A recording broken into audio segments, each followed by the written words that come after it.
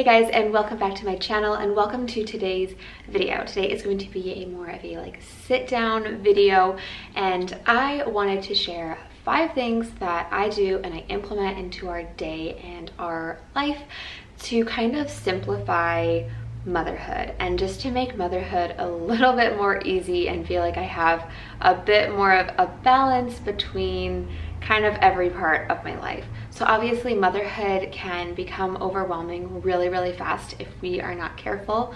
Obviously I only have one little girl. She is 1 year old, so I don't even have to deal with multiple kids, and I know how overwhelming that can get. I know how tiring motherhood can be, especially if your child isn't a great sleeper. There's just so many things that go into being a parent, and I have really tried this last year to implement some new things and to try out and experiment with different things to see ways that I can really simplify my role as a mother, also just to make being a parent and everything in general just be a little bit easier and to not get so caught up in the overwhelm and the stress and the pressure of it all. So hopefully you find this video helpful. If you do and you enjoy me sharing motherhood content and kind of sit down videos like this, I would really appreciate it if you would give this video a thumbs up. It really helps to support my channel. Thank you guys for being here, and let's jump right into it. I've taken a couple notes on my phone, so I'll be looking at that periodically just so that I kind of stay on topic with what I wanted to get across today. So the first thing that I do, and that this is kind of something I've tried to do from day one with Sammy, but now that she's a little bit older, I've really been getting it into our routine, and that is getting outside. Being inside all day can make the day seem to drag on, and I find that it just feels like one mess after another mess after another mess is happening. I can't stay on top of it. I get bored, then Sammy gets bored, and it leads to stress, fatigue, and just ultimately not feeling like my best version of myself. And I can tell, even if we've been in the house all day and it's just kind of been like a blah day, I can tell too that she's bored, and then she's a lot more fussy and cranky and things like that. So one of the things that we've started doing is getting outside first thing in the morning. Whether we're eating breakfast outside, we go out before breakfast and water the plants, or we go out after breakfast. I will sometimes bring a toy out for her, or I'll set her up with some sensory play, or I'll just let her roam around on the grass. But I would highly recommend doing this because it's been a game changer for our routine. Not only does it help to balance my mood and kind of help me have a good start to the day, getting that vitamin D, really like helping myself wake up, whether it's been a rough night or a good night. Sammy is also so much happier when we do this first thing in the morning. So I would highly suggest setting your baby up outside somewhere where you know it's safe for them to explore, because they love to explore. So just set them up in an area where you know like they can explore in the grass and they can go play in the dirt. Like, I just let her do whatever. I don't mind if she gets messy or anything like that. It's just her time to explore and simply be a baby, because that's what they want to do, is just explore the world around them. And it's really nice because now that it's become part of our routine, Sammy doesn't always need me right beside her. She'll either be very invested in the sensory play that she's doing or the toy, or she's just busy, you know, crawling along the furniture we have outside, or playing in the grass, inspecting a flower that she found. And it gives me a chance to just kind of have some alone time in that moment. So I'll sit out there and I'll be, you know, watching her and stuff, but sometimes it allows me to just have a moment to myself. So I'll bring a book outside, or I'll just sit on my phone for a couple of minutes. And it's really nice because I know that it's not taking away from time with her. It's simply allowing her some time and me some time, and it just starts the morning on a really good note. So that is something that we have started doing, and I will probably continue to do every single day. It's obviously a lot easier in the summer, so we'll have to get creative in the winter. But for right now, I would highly recommend implementing some outdoor time into your morning routine. So kind of going along with that a little bit, the second thing that we've done is I really try to encourage independent play.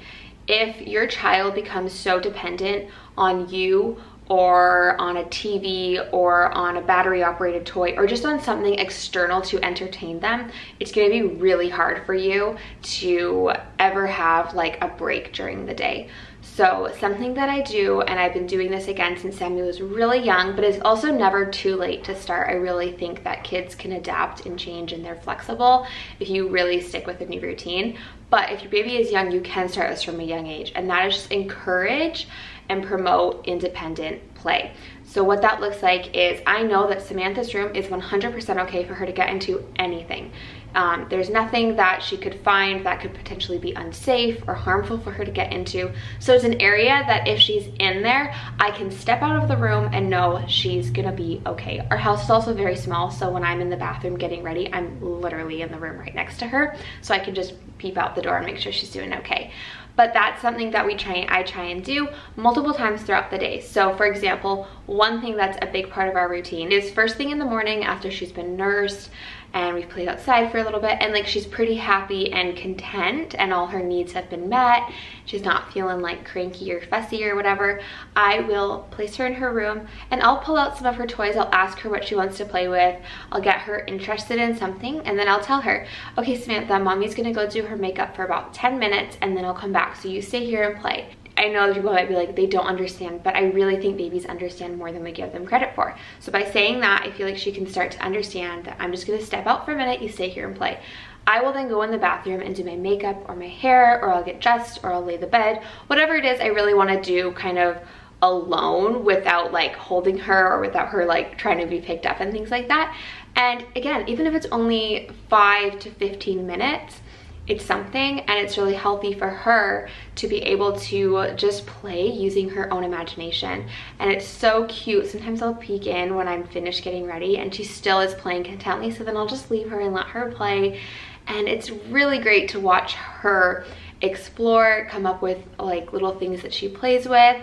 And sometimes she will not even touch her toys and she'll just play by the mirror, or she'll find like a crumb on the carpet and she'll just sit there playing with it for like a solid 5 minutes. So encouraging independent play is really great. I also think it's really healthy for kids, again, to not be dependent on something external to entertain them all the time, but to also understand that sometimes we're just going to learn to play with whatever is around us and to use our imagination and our creative side. You guys know by now that I'm really big into decluttering and to living with less. I'm still so far from where I want to be, but I'm constantly trying to go through things and declutter the excess. And I really got into this when Sammy started getting into things. So kind of when she started crawling and she could actually move from the spot I had placed her and then get into stuff. You do not want to have loose papers, loose bills, important mail. You don't want to have a bunch of cords or like books that they can rip the pages, or even like decor that can break. You don't want any glass things. You're not gonna just want a ton of stuff around the house. Kids and babies, they make a mess with whatever is around them. So I find that by decluttering my home, her small messes that she makes trigger me way less, because I get very triggered by mess. It's like, it just makes me so stressed, so overwhelmed. I just can't not live in clutter. It really, really affects my mental state. So knowing that it's up to me as the parent to change my surroundings, and so that I'm not getting upset at her every time there's a mess, because that is what she's going to do. She's going to create mess, and I want her to feel like she can play and get the living room, you know, messy and scatter her toys everywhere, if that's what she feels like doing. And then of course we clean up at the end of the day. But I've really limited a lot of the furniture, decor, and things like that we have. So there's not like a ton of stuff in our house, so then her messes aren't just like on top of that. So try and declutter and get rid of a lot of the excess. And then even in like her room, like I said earlier, everything in her room is baby proof. So that can be really nice too, because you have areas where you know if you're in there, I know that there's nothing in there that I would be really upset if you got into. Whereas like if I put her in like our guest room, I keep a lot of my receipts and things like that from work in there. So I need to remember to put that box up high. So I just don't leave her in there alone unless I'm with her. So things like that, you can try and play around with your organizing in your house, but ultimately just trying to live with less and having a more minimalistic home has really helped me, especially if you're someone who does get triggered by a lot of clutter. So then the fourth thing is to get out of the house at least every single day. Even if it's just for a quick walk to the park or you spend an hour outside, I think it's so healthy to get out of the house. So this really helps me. When we first had Sammy, we only have one car. So it makes it really confusing because if I want the car, I have to drive Rodolfo to work. That was really, really inconvenient when Sammy was a newborn. I didn't feel like waking her up, putting her in the car seat, driving Rodolfo, coming home. Like, it was just awful. So now that she's a little older, we do it more often because I really like having the car, and I would say I have the car like 95% of the time. But even on the days when I don't have a car, or if you don't have a car accessible, or you don't even want to go anywhere super far, just a walk to the park, a walk down the road, I'll try and get out at least once a day. It breaks up the day so that there's no moments where I'm just like, again, if I'm feeling bored and Sammy's feeling bored, it just doesn't lead to anything good. It just leads to overwhelm and fatigue and exhaustion, which ultimately makes me feel like I'm just not showing up in the way I want to as a mother and also as a wife, because then I'm really tired and cranky when Rodolfo comes home, and I tend to take it out on him. So try and get outside, just break up your day, go for a walk with a friend.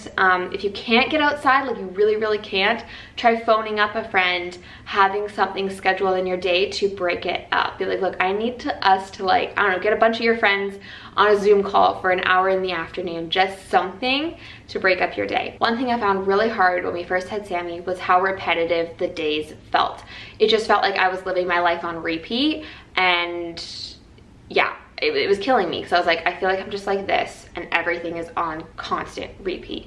So you gotta switch up your days, because yes, a lot of your day is the same with naps and bedtime and wake up times and what you do. You know, you play with your baby, you read to them, you give them a snack, give them lunch. It's like, you gotta mix it up. Go to the park, go to a water park, go to a friend's house. Just do something new. Okay, and then the fifth and final thing that I have done to really help simplify and kind of make motherhood a lot more easy for me is to include your baby, and I include Sammy, in your daily tasks and chores and just household things that you do throughout the day. Do not feel like you have to wait until nap time to do the laundry, wash the dishes, pick up the toys, and all of that stuff. I remember I had that mentality when Sammy was a newborn, because that's what everyone says. They're like, you know, nap time is kind of when it's time to get stuff done. I don't really like doing that. I really enjoy using nap time for this. I'm filming a video while Sammy's napping, or I like to watch a YouTube video, or I like to just lay down. Sometimes I'll take a nap. I really like to relax, rest, and just do something that brings me joy during her nap time. So maybe I have photos to edit or things like that. If I have to spend her entire nap time cleaning, I feel burnt out. I feel like I never had some time for myself. Unless I'm in a really like cleaning mood, then that's a different story. But daily, if I just feel like, oh, it's nap time now, I have to go deal with the kitchen, it just becomes like you're just dragging yourself around all day. It just doesn't lead to anything good. So I now include Samantha in my daily tasks. I know it might seem weird, especially when they're little and they can't really help, but I will tell her, okay, Sammy, let's go do the laundry. And I will plop her down and she'll hand me like one item, or she'll even start pulling them out of the washing machine. But she's doing it with me, she's involved. And ultimately, continuing to do this as she gets older, I'll actually be able to have her help me. You know, she can put the clothes in the washer, she can push the buttons to turn it on, little things like that. You can very quickly turn daily tasks and chores into very exciting things for kids, because it's something new. And often they're told, no, no, no, we don't do that, don't do that, don't touch that. Instead, teach them what we do, how we do it properly and safely, and things like that. So obviously there's certain things I won't do with Samantha around, like I don't try and clean the bathrooms, but I will vacuum with her around. She loves the vacuum cleaner, and so she'll just crawl around while I vacuum. Again, the dishes is a little bit of a harder one. When she's a little older, I can have her stand up to it and kind of help me wash the dishes. But right now I would say like things like laundry or sweeping or vacuuming or even dusting, picking up toys, I always have her help me do that. Again, they're not actually like necessarily helping me, but it's allowing her to gain confidence in that, hey, look, you're doing this. And that's something I want to continue to do as she gets older. So don't be afraid to do those things while your babies are awake, and then really allow that nap time to be your time. So what on this particular day do you want to do or get done? Do you need to take a nap? Do you want to go have a shower and kind of do your hair and makeup a little fancier because you have some time? Those things have really made a world of a difference for me, because I finally feel like I have space and time for myself, and that is so healthy. It's not selfish. It doesn't mean you don't love your babies. Needing space and time for yourself is normal, it's healthy, and I would say I would encourage you to prioritize that every single day, because at the end of the day, you will probably be a better, happier mom, wife, everything, friend.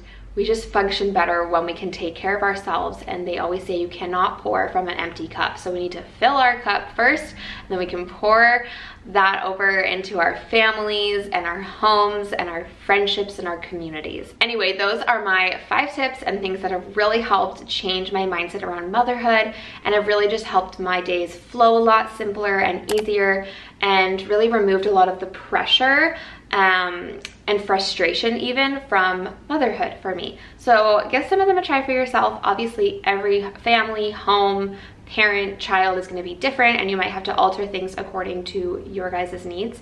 But I just hope that this was helpful and encouraging for you to know that you can do it, and we're all just trying our best, and hopefully we can continue to learn from one another. So leave your tips down below, things that you do that you've noticed have really helped you in motherhood. And yeah, thank you guys so much for watching, and I'll see you next time.